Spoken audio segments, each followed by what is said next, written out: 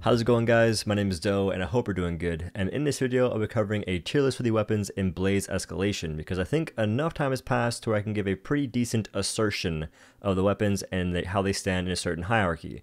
And I'll be going over the weapons and listing them, which ones are good to which ones aren't so good, and explaining why for each weapon. Now, before doing that, I should explain that Blaze Escalation is mostly themed around attack speed and stagger damage. And the stagger damage amp is something called Lady Luck Barrage, which is pretty much the best amp in this escalation if you're playing a blunt weapon. To explain the amp, Lady Luck Barrage makes it so dealing stagger damage generates cannonballs or a reserve of cannonballs that fire every minute. And I think it takes around 750 stagger damage to make a cannonball, and they each deal around 500 damage per cannonball. And you can store a lot of freaking cannonballs, milati, like a lot. I think the most I've ever had is around 150, and that, multiply that out. I don't have a calculator right now. I'm not going to do that kind of math in my head. I might hurt myself. But if you multiply that out, that's a lot of freaking damage. Now, there is a downside, which I'll just say real quick, and that is that the person aiming these cannonballs must be none other than freaking Steve Buscemi, because this guy cannot aim sometimes. Like, they're just missing all kinds of shots, so it's rough. But when they do land, it's insane. Anyway, let's go ahead and jump into the best weapon in Blaze Escalation if you get some good RNG, which is going to be the hammer, and that's because it does the most stagger damage. And as I said, stagger damage can be insane if you get lucky and get the Lady Luck Barrage amp. Now, to make more use of this amplifier, what I suggest doing if you're trying to play a high risk, high reward sort of setup, you should bring +6 Knockout King, and if you're playing the hammer, you should use the modifier Weighted Crown, and this makes it so stagger damage is no longer halved when attacking behemoth legs, and it goes further than just behemoth legs. It counts for behemoth arms, legs, and if you're fighting Rezakiri, it counts for its freaking tail. So this is pretty big because you can't always hit the face, which is what you want to hit if you're playing a blunt weapon like the hammer, and this makes it so you have a lot more options for fighting and a lot more leniency to build stagger damage, which is going to be important. Also, you should be bringing Stagger Tonic if you want to generate as many cannonballs as possible for funsies. Now, the second weapon in this list is going to be Strikers, and that's only because they are also a blunt weapon. If they weren't blunt weapons, they'd still be number 2 because they're pretty broken and the weapon needs to get nerfed, but what do I know? So, Strikers are number 2 on the list because they are absurdly strong still to this day, which is mind-boggling. I don't know why they're still so strong in this game, but they are number 2 for reasons that I shouldn't even have to name. They do a lot of damage, they have high mobility, all kinds of nonsense, and they're also a blunt weapon, which makes them deal more stagger damage than usual, and they can generate some pretty decent Lady Luck Barrage stacks if they use the amplifier, but they won't be on par with the hammer because the hammer has that modifier Weighted Crown to make it easier to do this same task. But regardless, Strikers are still really high, and they still do really freaking high damage. But moving on past this weapon, let's go ahead and talk about number 3 on the list, which is going to be the Chain of the Braids. So Chain Blades are number 3 on the list, mostly because they do a pretty good amount of damage, and they're also as evasive as they've ever been in Dauntless in this escalation. And that's due to the fact that you get a modifier called Momentum Blades from Lady Luck. This modifier makes it so after using your next special use within 4 seconds is free. So normally you only get 4 pips or 4 uses of your special. In this case, you'll get 8 uses if you use them within a certain time limit. And that means you can use your Reaper's Dance a freaking ton, and a good portion of DPS on Chain Blades actually comes from Reaper's Dance if you're playing the Boreas Chain Blades. Because you spam your special, build up stacks Reaper's Dance, and just unleash the nuke at 10 stacks, which in turn lets you deal some thick damage. And one last thing for this weapon, if you guys really want to, you don't have to use Iceborne, and you can instead change it out for, I guess, a +3 sturdy, and then swap in some Predator if you wanted to. I don't really suggest doing this for everyone, but Chain Blades are probably your best bet for doing a flawless run in Escalation in Blaze Escalation. It's not very easy, but it's possible. So if you guys want a challenge, there's your challenge. Anywho, let's go ahead and move on to number 4 on the list, which is going to be the sword. I want to say axe, but I'm going to go ahead and say sword instead, just because the sword gets pretty huge benefits from the amps in Escalation, mostly the attack speed ones. They don't really get much use out of stagger ones, so it's mostly on the attack speed side for this weapon.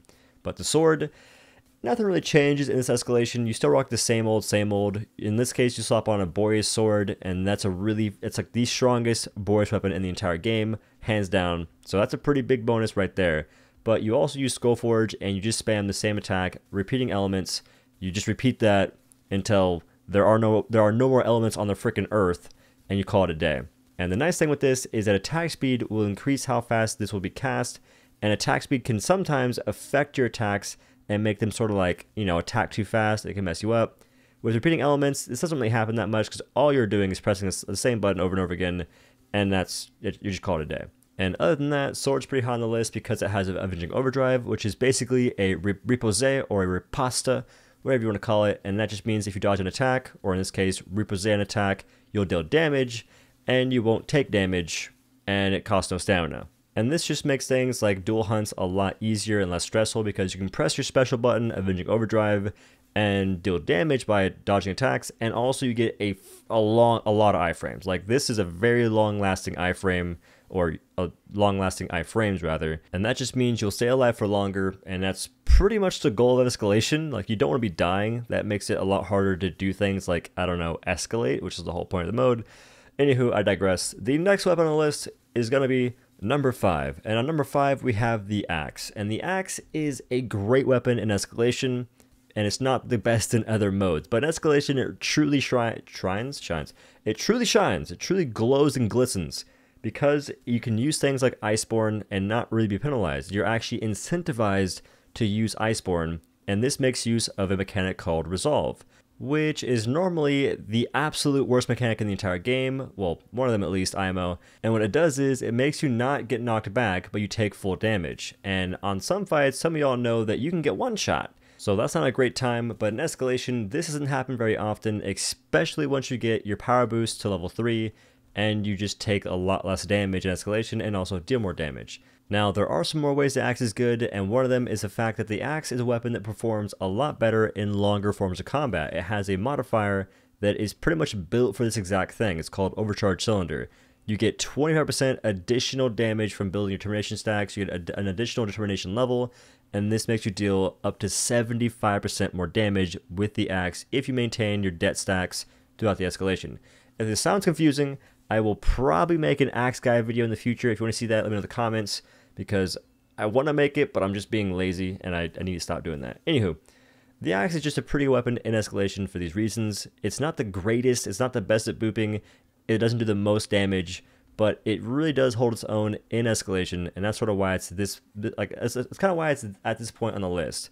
And also, the other two weapons I'm listing are just not in a good spot in the game, IMO. But let's go ahead and jump into one of them, which is number 6 on the list, and that's going to be the pike. The war pike, better known as a double-handed shake weight or a two-handed pull noodle, still does not perform very well in certain situations. Escalation is actually one of the ones where it does pretty well because it has a modifier that works in a similar way to the axe's Overcharge Cylinder, and that's going to be Executioner Spearhead. Words are hard.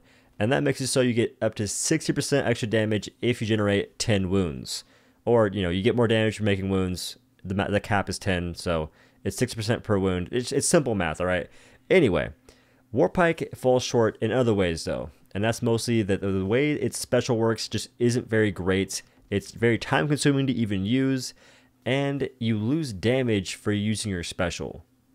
Like, storing your special takes away 20%, up to 20% rather, of your attack damage. That is, like, why?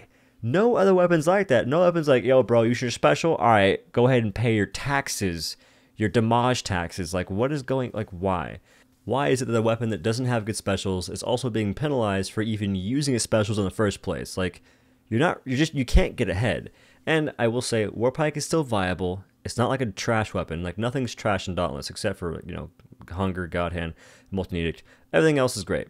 Hopefully that sheds some light on why the Warpike isn't that great in escalation. I will also add that Warpikes don't have the best interrupting capabilities, so that is a pretty big bummer. And they also have some stamina issues. Not as bad as it used to be, but still not great. Anywho, it is time for weapon number 7 on this tier list, which goes to no other weapon than the Ostian Repeaters, aka the Ostian Yaw-Eaters. And this weapon has been the lowest, I think, on all my tier lists so far. It's going freaking 0-2. It is not looking good for the weapon. But to explain why it's low on the list would take an entire video, so I'm going to go ahead and just use a couple of words.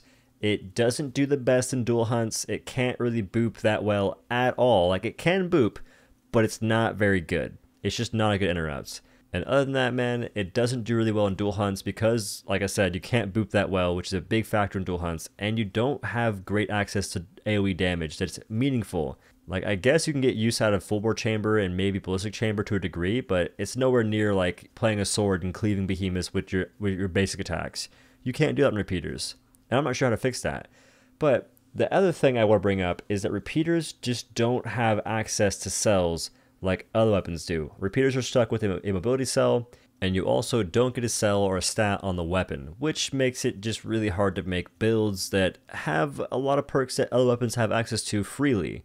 So for those reasons, the repeaters are the worst weapon in Escalation, and that pretty much concludes the tier list. I won't really list the exotics because in this Escalation, there's nothing that makes them unique. Like, nothing makes them stand out. In Shock Escalation, you had Twin Suns and Crit. That was insanely fun. In this Escalation, there's nothing like that whatsoever. So they're not on the list for that reason. But this is a tier list that was comprised of playing weapons solo and in a group. Weapons that I think are high on the list are ones that are really fun, really strong, and just enjoyable, like whether you're playing by yourself or with other people, whether they're friends or randoms in pubs. And I think that's important. Like, it's a really good design for weapons, and it's really good to keep that in mind because weapons are going to get reworked sometime soon, and I'm just curious to see if it'll keep that way, right? Like, I'm curious to see how this list will change in the future. But anyway, y'all, hope you guys liked the video. If you did, hit the like button, and if you have any comments, questions, or concerns, leave them down in the comments. And also, if you want to support the channel and what I do here, use my Epic Games support code in the Epic Games store or in the in-game Dauntless store when buying things. It supports me a great deal. The code is just OhDough, it's my name, and I appreciate all the folks who do that, and I appreciate all the folks who watch this video. Thank you for watching. I'll see you in the next one. Peace.